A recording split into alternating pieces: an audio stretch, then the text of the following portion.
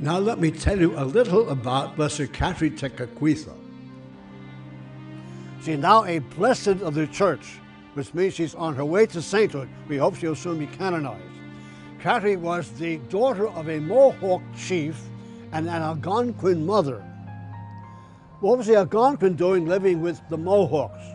She had probably been captured in a battle. Now, they usually made slaves of their captors, but in this case, the chief married this young lady. And they had a daughter named Kateri, and she had a little brother. Now, Kateri's mother was a devout Catholic. She lived up near the mission in Quebec. She was a devout Catholic, but she didn't get much chance to teach Kateri about the faith, because when Kateri was only 4 years old, there was an epidemic of smallpox which killed her mother, her father, and her little brother. So, and Kateri was injured by it too. Her eyes were weakened and her face was pockmarked. So she was affected by it.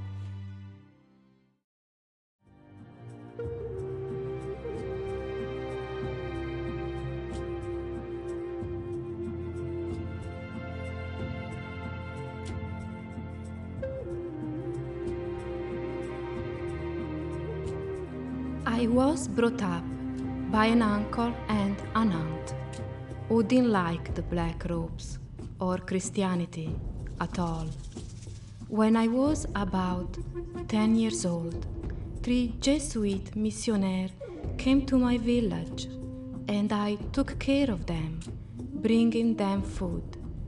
They were there only 3 days, but I learned about the Christian faith and wanted to become a Christian.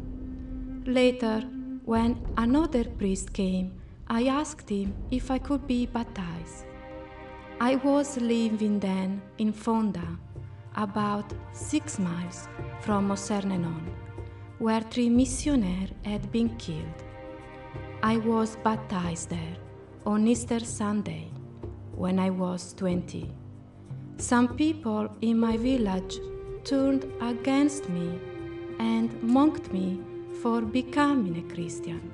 So I left there and went to the Praying Village, a village of Christian Indians across the river from Montreal. I made my first communion there. So 3 places have a claim on her. Ourselves because she was born here, Fonda because that's where she lived the greater part of her life, Fonda, and Kanawaki, modern-day Kanawaki, that's where she made her first communion, that's where she died. Now, shortly after she died, according to all the records, the pock marks left her face. She was very beautiful to behold. Now, she is now, therefore, a blessed of the church. We hope she will soon be called Saint Kateri.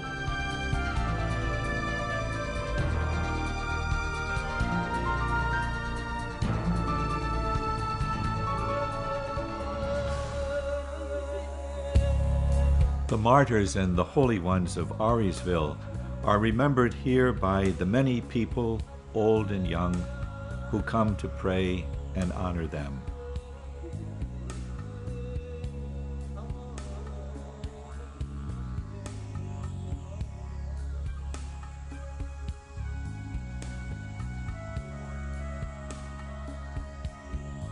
Here in the Colosseum, the great church at Auriesville, they find the one who supported them, Jesus Christ.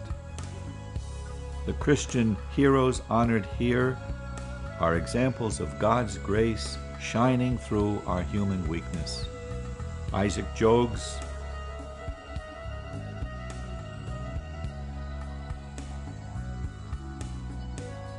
Jean Lalonde,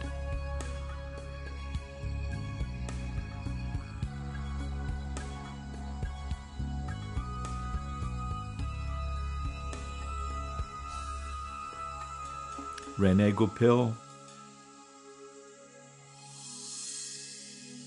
Kateri Tekakwitha, show that God chooses the weak and makes them strong.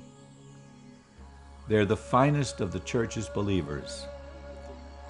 They're witnesses to the power of faith.